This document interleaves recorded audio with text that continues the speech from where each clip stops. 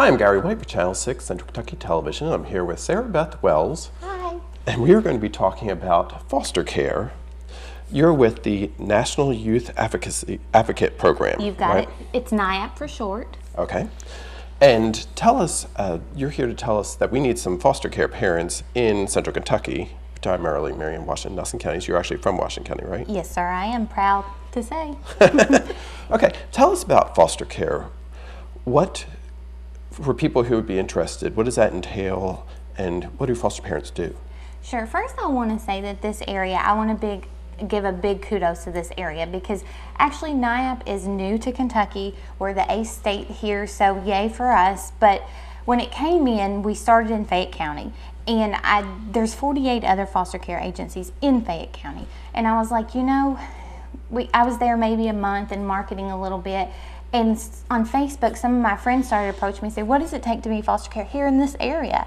And then all of a sudden it just started growing word of mouth. And I'm like, oh my gosh, I love my hometown in this area. And I started already getting foster parents here. So I was like, let's move this down here and help our kids here. And so that's what I've kind of been doing. And to be a foster parent, it's a struggle, but we need them. Actually, we have 3,000 kids right now without homes in the state of Kentucky. Wow.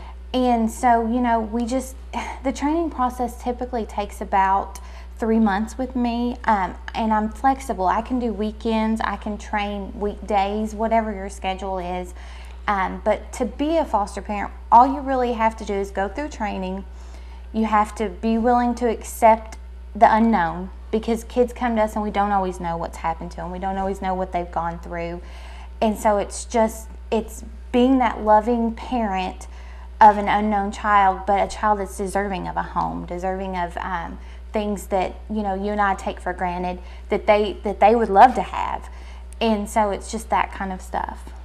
So to be a foster parent, are there certain age levels of child, or how's any child could potentially be a foster child? Yes, we service 0 to 18, but they can be in foster care until they're 21. Okay. Yeah, and if you decide to become a foster parent, do you have a way of working with you or whomever to kind of find a good fit for a foster child? Absolutely. If you call me or call my agency and say, hey, we're interested, I'll only place a kid with you that you really want. You'll tell me the age group or what you're looking for, and when I see that referral, I'll just call you and say, hey, this is what we've got. Would you be interested? And you ultimately, as the foster parent, have the say, whether yes, I would like to accept the child, no, I wouldn't, that type of thing. And how long does a foster child traditionally stay with a household?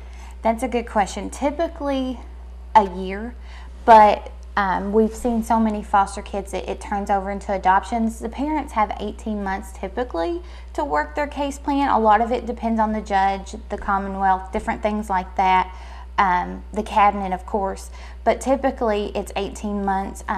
I've seen a lot of adoption lately, so it can turn into adoption.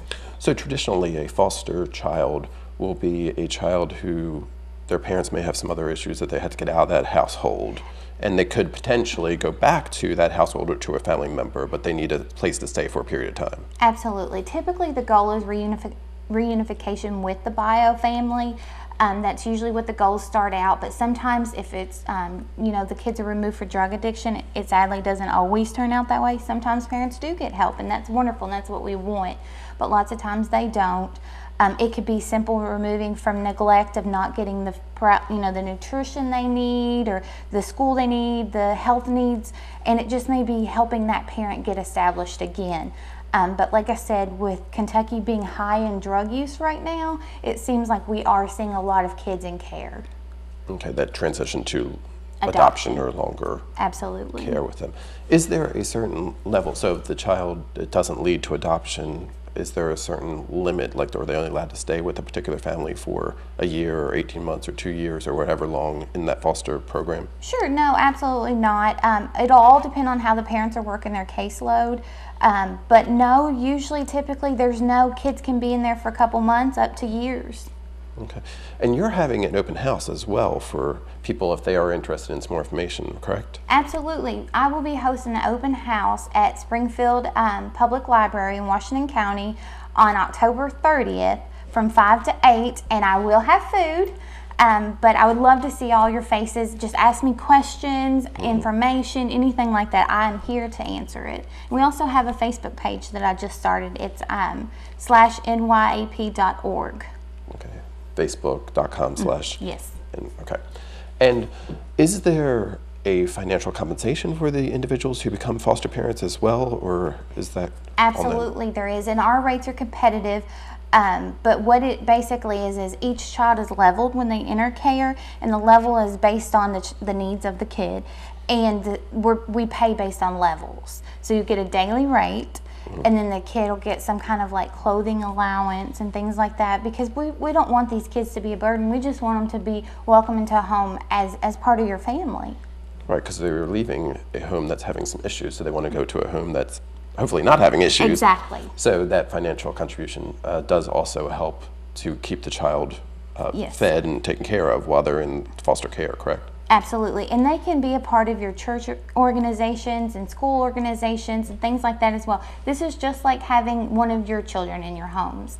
I've done foster care myself, and it's very rewarding and challenging at the same time. Now, you said there are about 3,000 children from Kentucky.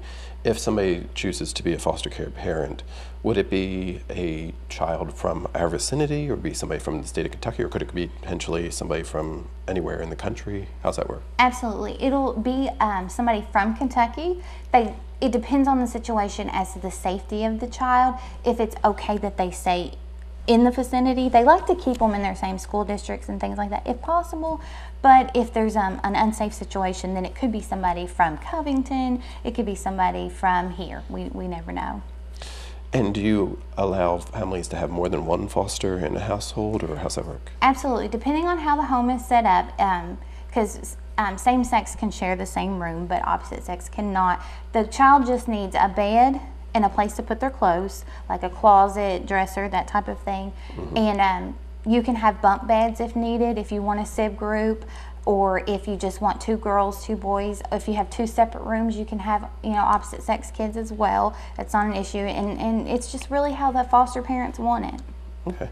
And as Sarah Beth mentioned, that there is a training program that you can go through with her to get set up for this. So we're hoping to find some foster care parents in our Central Kentucky area. And do you have a phone number that people can call? Yes, it is 859-455-6172, and you get to speak to me. That's great. And again, this is for foster care in Central Kentucky, and the open house is going to be at the Washington County Public Library right in downtown Springfield. It's going to be on October the 30th. You got it. From 5 until 7? 8. 5 till 8. 5 until 8. And you can come on out and find out more. This has been Gary White for Channel 6, Central Kentucky Thank Television. you.